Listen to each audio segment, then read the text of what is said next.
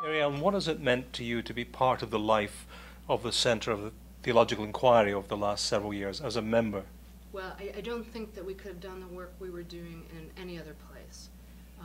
The Center for Theological Inquiry has as its mission, of course, theological inquiry, and that's what we were missing from our international law discussions. We didn't have that rich theological piece that we had pushed out, so we could find that here. But CTI was also open to those of us who are not theologians, who were interested in theological inquiry but didn't have the credentials to be theologians, and we couldn't participate in other places that might have had a contribution on theology.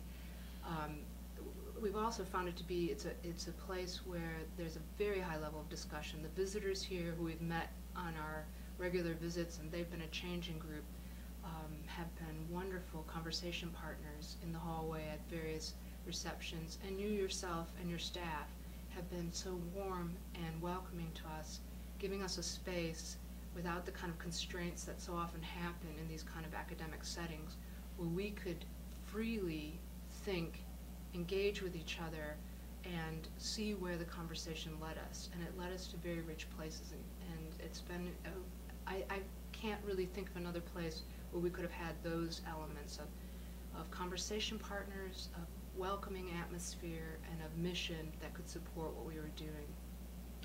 When you go back to Notre Dame and to the wider academic international legal community, what will you carry forward from these conversations and from this time at CTI? Well, certainly to my fellow Christians, I'll bring the message that we can be we need to be, we're called to be witnesses to our faith as it is working in life, in law, in international law, and that it's time now for the United States, but for the world, for Christians to be better carriers of the message of what of Christianity offers to international law. So that's one thing.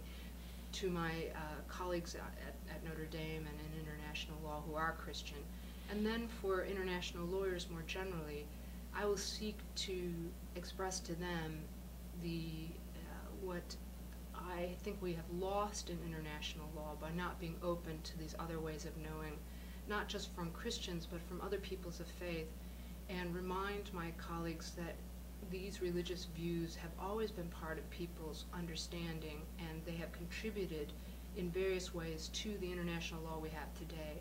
And that maybe by cutting off those resources, we've gotten to this impoverished international law that couldn't stop this torture scandal, couldn't stop unlawful uses of force. And perhaps, and this is no guarantee of course, but I think it's a fruitful way to go forward. CTI, my conversations here have encouraged me to take those two messages out to my bigger group, and I'll do it, I've already tried to do it in a book, and hopefully in some new articles that are coming out and lectures, but maybe the most successful way we do that is in our conversations at meetings, and with friends on the peripheries of meetings.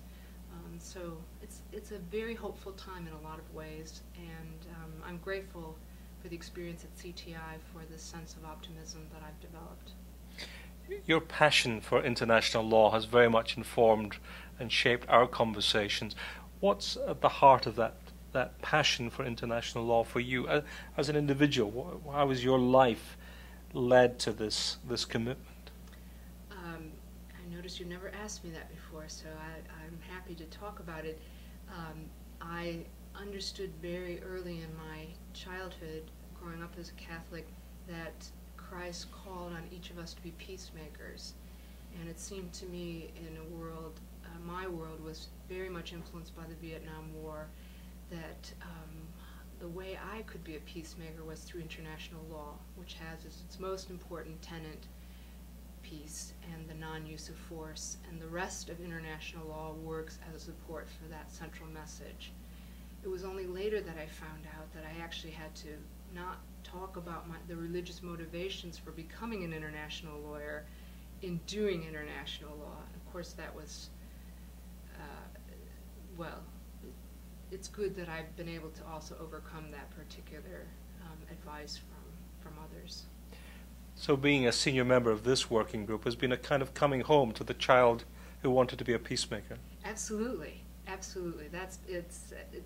Many of us reflect in our group about how being at CTI has, and in this group, has given us a sense of coming home, a sense of empowerment, and returning to those kinds of exciting visions of how one could be as an adult, and say, now maybe we can actually have those dreams fulfilled, has been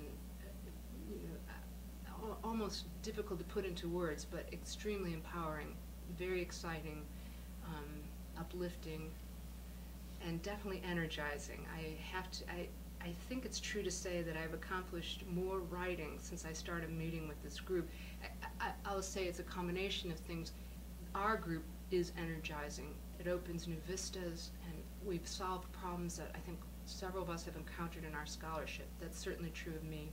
I needed to understand more about the natural law that several of my colleagues in the group have worked on, and that has helped me solve problems that were blocking the publication of my book. So that was a definite thing, but there's also the world we live in. The particular challenge of the torture scandal needed a constructive response, and coming together, this group working on that really concrete problem has been, yes, the coming more fully into a sense of vocation that I've had for a long time. Mary Ellen O'Connell, thank you very much indeed. Thank you all.